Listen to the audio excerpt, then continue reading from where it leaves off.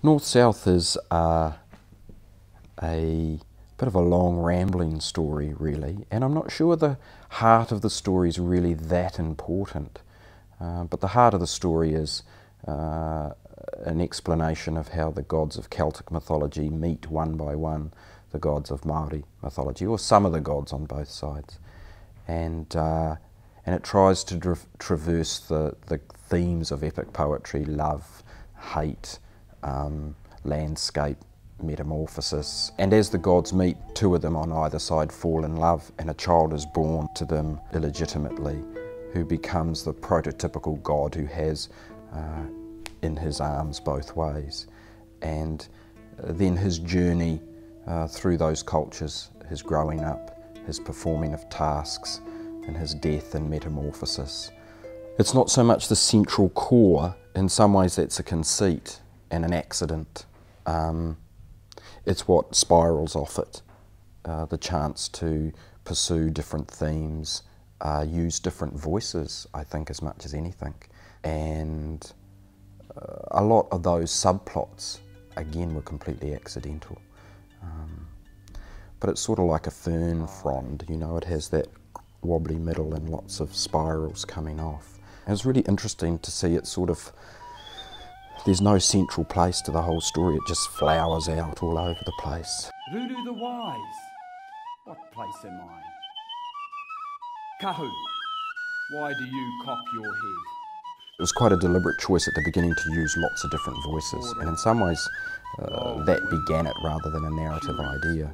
So I thought I would use forms that were either song forms from both cultures or poetry forms, and play with different ones. And because in some ways that's the vocabulary of poetry and song and the historical forms to draw on. So I thought I want to use haka, I want to use waiata-tangi or lament, waiata aroha love songs, ori ori, lullaby, that reflect Māori forms. But I also wanted to use Celtic forms or European forms, things like hymns, sea shanties, as well as the old epic poems, the rhyming couplets, and get a little bit of everything, because in some ways we're an accumulation of all those different voices, and when you put our musics together, the musics of our spoken voice are in those forms rather than in an instrument. So that's the way I approached it. So I then wanted to find ways I could use those different voices. So each of the poems is based on a particular form, triads. So what would it be like to splice a triad with a haka? Because they're both quite declamatory. The rake and the axe, the devil and tax, no bloody thanks. Hey-ya, ha-ha, hey-ya, ha-ha. I've kept playing with that idea, which is one of the great joys of North-South. It's like, oh yeah, this is fun. And it's making me write in a different way. It's making me use tight rhyme in haka and in shanty in ways that I wouldn't have in my early career writing. So it's been quite creative, and yeah, it's fun to keep playing with. I love her, still I will Well, the role of the music in the show was incredibly important, because they were all written with music in mind, and so being able to physically have music in and around the poems, it was one of those things that pops them into 3D. So it was great fun, but even more than that on the stage, it's not about music and words, it's about, there becomes three different voices, and the way that Richard plays and Bob plays is a manifestation of their personality and the personalities they're playing in the music. And I just happen to be singing with a spoken voice, if that makes sense. So we're either three people speaking or we're three musical instruments. Then it becomes an interaction and it becomes a live thing, and you bouncing. I found myself able to bounce off another consciousness in the same poem rather than being all my consciousness. So that person could be Tangaroa, or that person could be Hinititama, or that person could be Cuchulainn, and bring their own personality, and it adds that dimension to it. But beyond all that, just the fun of working with Bob and Richard, really, who are good friends and people I'd worked with before. The tail's applied to the crack of your ass, the lashing a line to the mast fore and aft. The rabbit is back in his hole at long last, over, under, through and around. The sea is a devil, the ship is a pitch, hitching her skirts and licking her lips, opening her legs to his monkey's fist, over, under, through and around.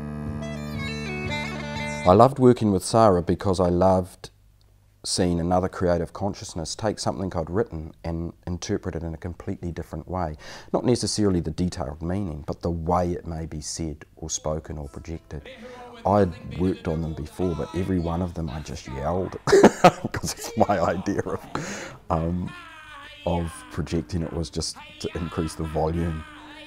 But to see her take them and introduce shade into them was wonderful, and I felt like they were an incredibly safe pair of hands, but also taken places. It's like seeing your kids go off and learn something different and be better for it. And I desperately felt like I was trying to do justice to what she wanted me to do, and earned great respect for what actors do. People will call you a performance poet before, but I never bought that. It's just something people say. In some ways it's cliched. I don't perform my poetry. I read my poetry. I chat about my poetry. They're fireside chats. I connect with an audience as part of a talk with them. It's that sort of thing. It's not a performance in the way North-South is. North-South's a completely different beast. And you generate one energy when you chat and talk and build rapport. And it's as valuable a rapport, but there's something quite different about the way you create a whole pit of imagination for them to interact with when you perform North-South. As long as you connect to the audience, they'll forgive all your sin if you connect. Some of the themes of my work have been about the 3D shape of a poem, that it's not a flat thing snapped in paper, that it's a shape that's approximated, and when you add music or the human voice or even physical shape, you can help to puff it up into its third dimension in a way that happens when it's read, but not with an audience. It just happens between the person and the page, and the poem hovers in between you as it reaches out and crystallises into someone's mind. But you can do that with an audience, and yeah, it makes me think there's a whole thing called oral poetry, and I get now how it might have worked, but it's quite intense and focusing. Yeah, so I don't know where that will go, but I'd like to play with it again. Tui, sweet reproach when they argue in your throat. Tui, kindest hope when they dance in every note.